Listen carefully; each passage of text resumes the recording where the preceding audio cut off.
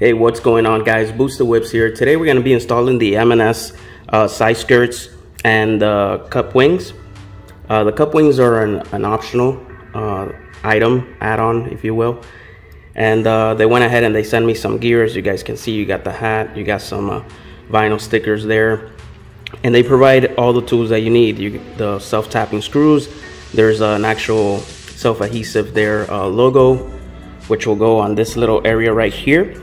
You get the 3M as well. And yeah, so this model actually comes off of the pre-facelift, and we were able to test fit it, and it works perfectly for the 2022 redesigned Genesis G70. So I'm gonna go ahead and install it here, show you guys more or less how the process goes. I already installed the passenger side and I love the fitment, so everything fits perfect. There are some little tedious areas. For example, on the rear end, we're gonna have to go ahead and remove the wheel to kind of get the cup wings. If you don't get the cup wings, then you don't have to do that step on there, but I will cover that. And the 3M adhesive portion here, it does get a little bit tedious, but with a little bit of work and a little bit of heat, you should be able to get it done. You also get to put some screws at the bottom and on the front of the side skirt to further secure it. You are gonna have to lift the car, of course, for a more comfortable working environment, if you will, just to get the kind of screws on the bottom. So let's go ahead and get started. All right, guys, the very first step you want to do is go ahead and clean the area with a microfiber towel and some alcohol. And all this area here is where we're gonna apply the 3M. So it's gonna go on this corner here, and just on this corner. You don't have to apply here where the cutout is on that side. You don't have to apply 3M. This is the cup wing, and then I'll show you where you need to go ahead and apply on the side skirt. So what I like to do is clean the area first. So I'm gonna go ahead and apply some alcohol in the areas that we are going to be putting the 3M on.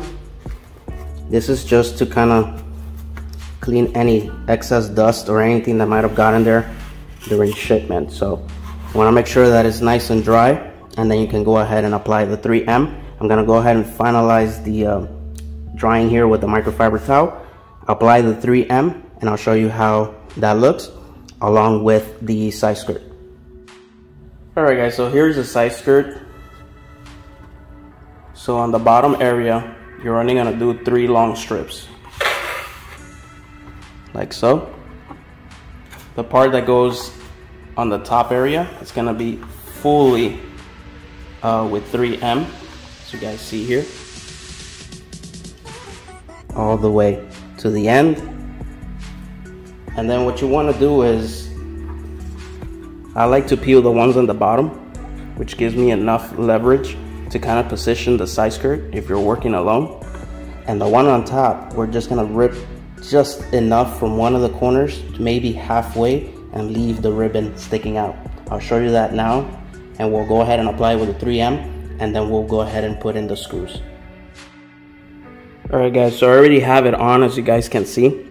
What I did is I took off half of the strip, as you guys see there, and I positioned it here. So I'm gonna go ahead and turn the camera here, and I have it towards the back.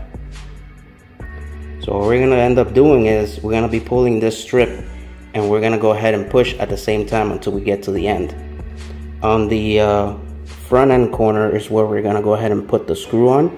All you have to do is turn your wheel, as you see it here, to give you enough leverage to screw that in. So I'm gonna go ahead and finalize that and show you how it looks.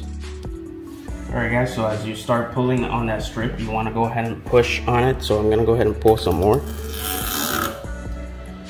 and you're gonna push every section until it's fully on. So you guys can see it's a perfect fit. There's no openings on there, and they do recommend you heating up, and you can use an air blow dryer or heat gun to preheat the 3M. I like to do at least on this section. I heated up the one on the bottom because I removed the red ribbon completely, and I heat it up. On this one, what I like to do is I kind of heat it up on the top just a little bit, but not so much, because if not, it's going to be a little bit hard to remove that red ribbon. I do it after the fact. So I'll go ahead and I'll heat this up section by section, and I'll go ahead and I'll continue pressing until it's fully done. So I'm gonna go ahead and finish this off, and then I'll show you the screwing of the front end.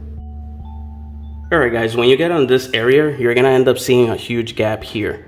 The only way to get rid of this is that's why you need to go ahead and screw this in. So you're gonna end up pushing, and you're gonna self-tap at one of the screws right in that area, using one of these screws and using a drill, which will facilitate the process, of course.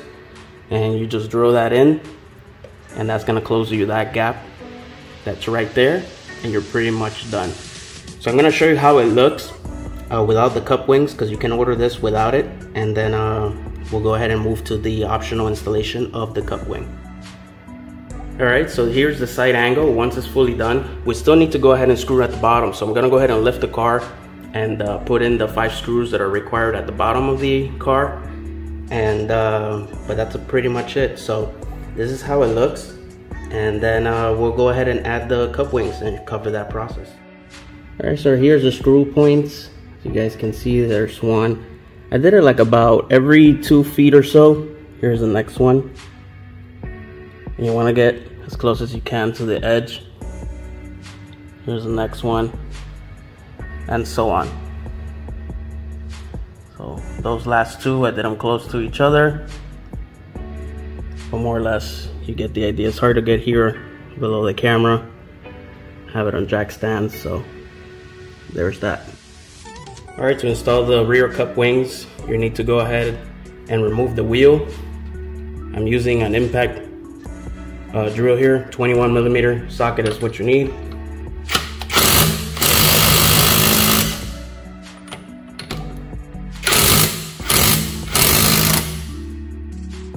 I'm going to finalize the rest and go ahead and remove the wheel. Alright, the very first thing you want to do is go ahead and align this. You go ahead and you remove the red ribbon off of the 3M. You can heat it up, which is recommended. And you want to go ahead and press on this area first. Make sure that everything is aligned. Once that's aligned, you can go ahead and align the bottom and go ahead and press further. So I'm going to go ahead and show you that now. Alright, as you guys see here, we're going to go ahead and push that forward so it can align, and then you're going to press at the bottom.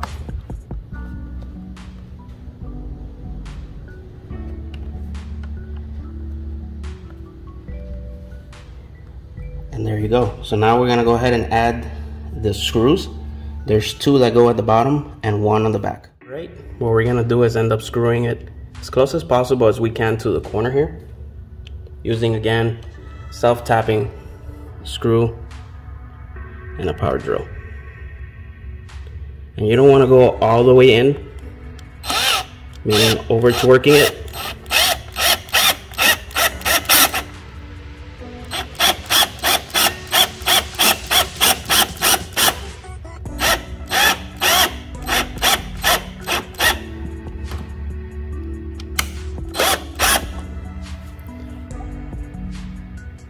Like so. If you start pushing it way too in, this starts to detach. So you want to do is, if you do see that, go ahead and unfasten, as you guys kind of saw me there. And then what we're going to do is apply more heat on here, and we're going to press and hold. But you want to make sure that it's not all the way torqued in there. I'm going to take it off just a little bit notch more, and that should release that pressure. Alright guys, that's how it looks once it's fully done. Again, there's 2 screws at the bottom. It's hard to show on camera, so I didn't want to get in the frame. It comes out really bad since the car is not really on a real lift. It's hard to kind of see under there, but 2 screws, 1 right here in this corner, 1 towards the back end, and 1 in the front, as you guys saw, and that's it. Alright guys, so here's the final product. This is the passenger side. I'll go ahead and I'll show you the driver's side, but I think it looks real good. Alright guys, I also forgot to mention, don't forget to go ahead and put your nice M&S badge once you're done. And here's the driver's side.